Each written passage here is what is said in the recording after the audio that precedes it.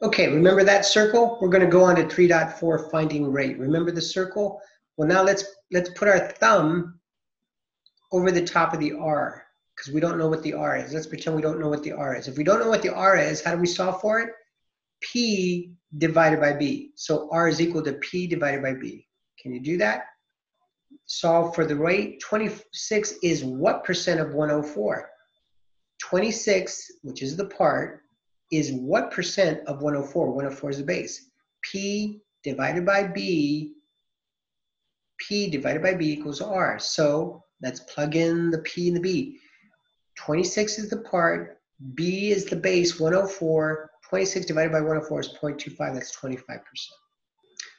An investment officer at Graham Bank placed $3 million in a government security. It remained there for 1 year and earned $48,000 in interest. So dollars and dollars, we must be missing a rate. What was the rate? The rate is equal to P over B, P divided by B.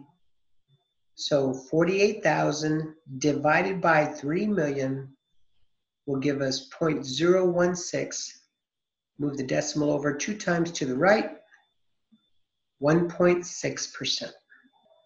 Okay, there may be a circumstance where you have to think a little bit more than just the basics. Let's take a look at this.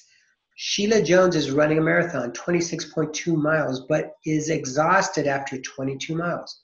Find the percent of the race that she must still run. Must still run, not what she's already ran, but what she still needs to run. Okay, so first we need to figure out, well, how much does she still need to run in terms of miles? So we're going to take 26.2.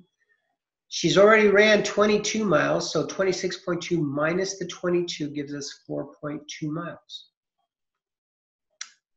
4.2 miles. Now that we have the amount we're looking for to figure out, well, how much percent does she have remaining? Well, this becomes, 4.2 becomes the part.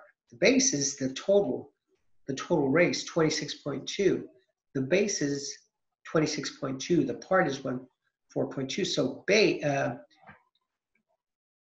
the part divided by the base will give us the percentage, and that's what it's asking for, is the percent of the race that she still must run.